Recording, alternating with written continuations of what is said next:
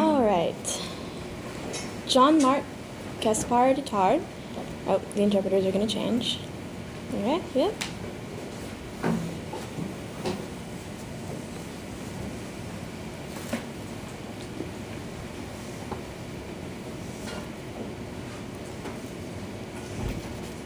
All right, ready to start?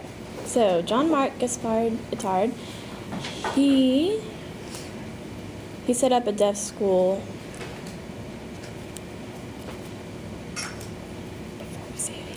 Before Monsieur, he set up the deaf school.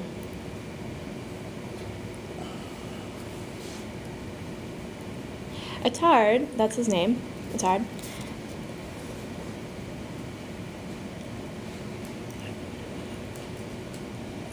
He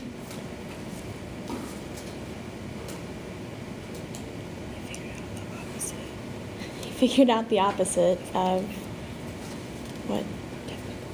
what deaf people mean.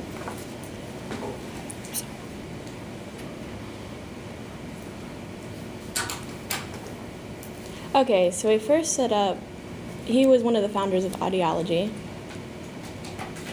Before the concept of the word, deaf and he kind of went in depth with what the word deaf meant.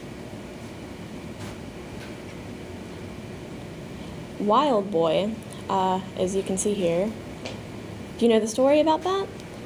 About the, quote, Wild Boy? Yep, okay, so there was a boy about 10, 11, 12 years old. I don't really know specifics. He was naked running through the forest, and this man actually saw him. He lived in the forest. He would eat raw meat. And that was seen as very strange. And they actually caught him and brought him to the French school. And, you know, Itard was considered a very intelligent doctor, and he came in, tried to communicate with the boy, and, you know, noticed that he was cold because he didn't have any clothes on, but he didn't care. And he worked, and every day he worked with this boy. But understand, his goal was sensory. To feel the senses. Warm, cold, sick. And to have the sensory and understand those, he thinks that would be successful.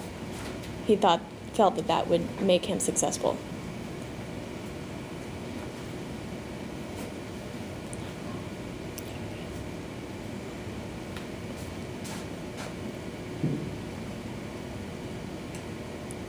All right, so as you can see here, they have drums, and I mean, the boy is deaf, and you can't hear it, but Itard would beat it, and the boy would kind of look at him, and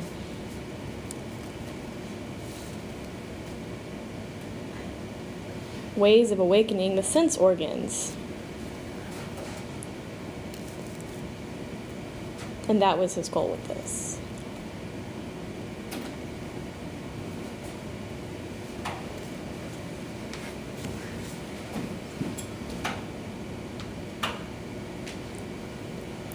Okay, now that boy, Wild Boy, failed an audiology test, and so they tried to focus on oralism.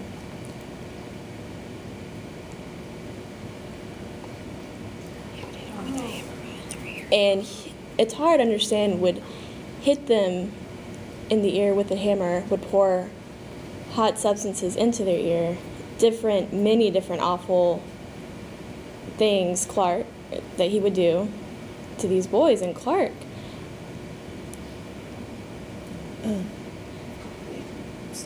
would stick needles up their nose, and sometimes the occurring results would be that they would die.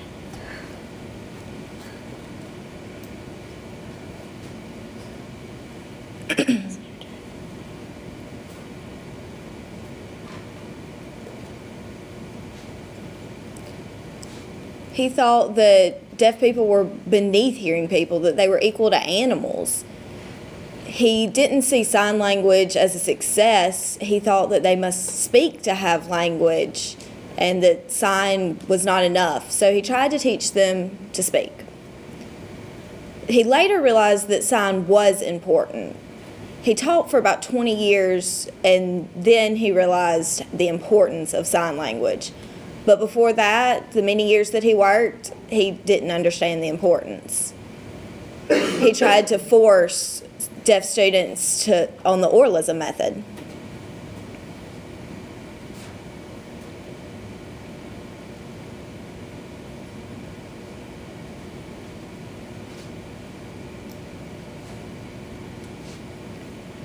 He thought that speaking was a more advanced language.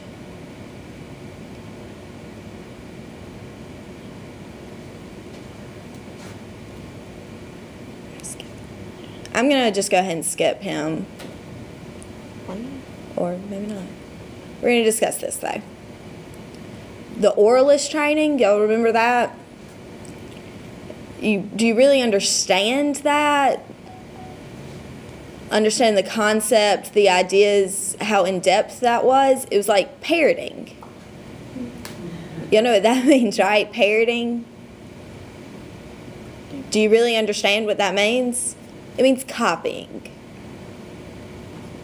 It's the same concept with deaf children. They would just copy everything. They didn't really understand it. They would just copy the words. Like a parrot. They just parroted everything.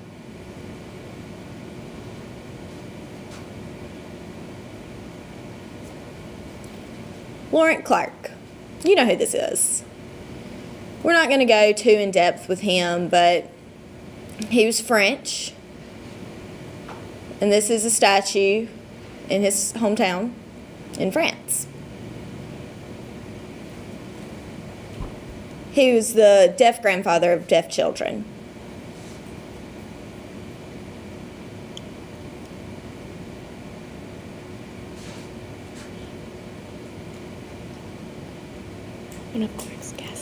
One of his classmates, Ferdinand Berthier, he really improved on the intelligence of the setup of the deaf schools. Him and Itard really did not get along. They had opposing ideas. Itard wanted to set up, he said that to be intelligent, deaf kids needed to enter the oral schools. All advanced classes need to be offered in oralism, but they really opposed on this idea. Charles Darwin.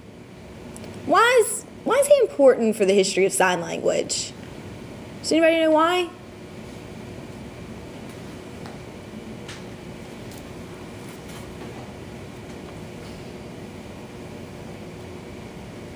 He changed the... He said that he changed the evolution of deaf people in their lives. Survival of the fittest. You're right.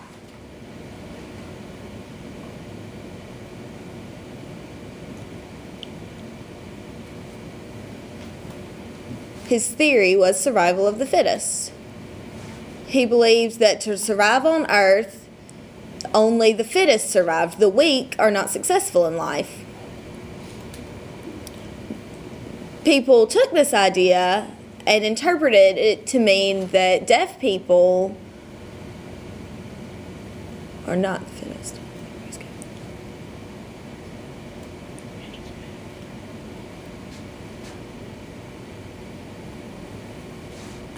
After his death,